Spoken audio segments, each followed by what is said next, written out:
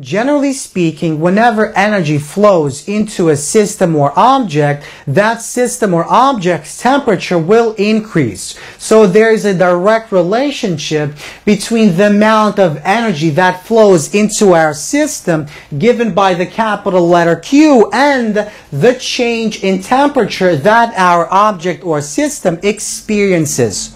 So it turns out that the exact relationship is given by the following equation.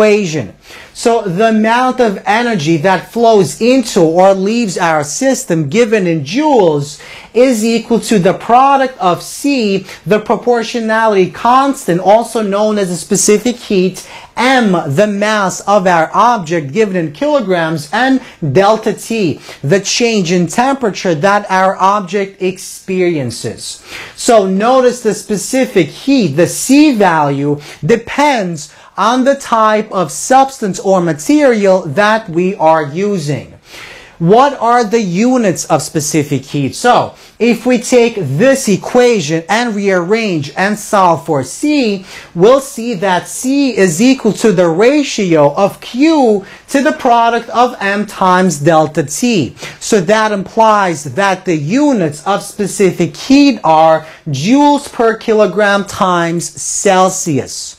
So for example, if we examine water at 15 degrees Celsius, we will see that the specific heat is given by 4.186 times 10 to the 3 joules per kilogram times Celsius.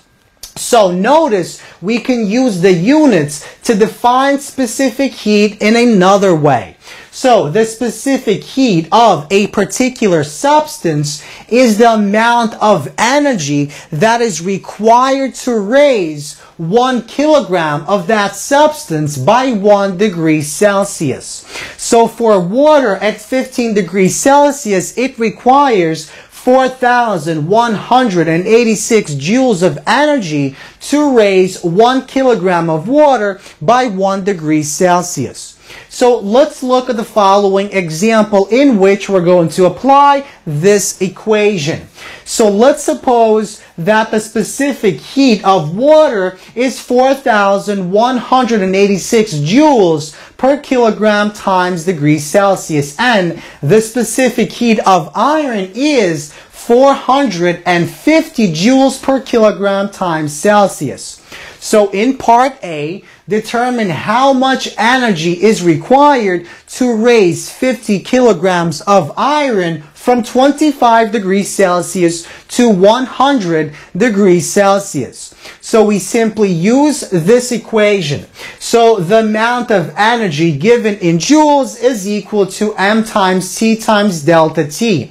So the M is 50 kilograms, the C is 450, and the delta T is simply 100 minus 25. So that gives us 75. So we multiply these two values out and we get 1,687.5 kilojoules of energy is required to raise 50 kilograms of iron from 25 degrees Celsius to 100 degrees Celsius.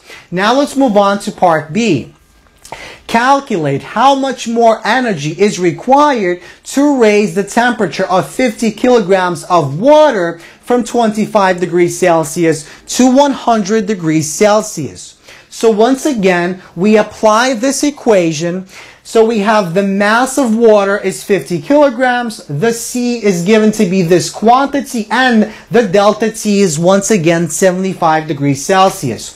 We multiply these values out and we find that the amount of energy that is required to increase 50 kilograms of water from 25 degrees Celsius to 100 degrees Celsius is 15,697.5 kilojoules of energy. And finally, to find the difference, we simply take this and subtract this value, and we get about 14,000 kilojoules of energy. So 14,010 kilojoules of energy. That's how many more kilojoules of energy is required to raise the temperature of water than iron.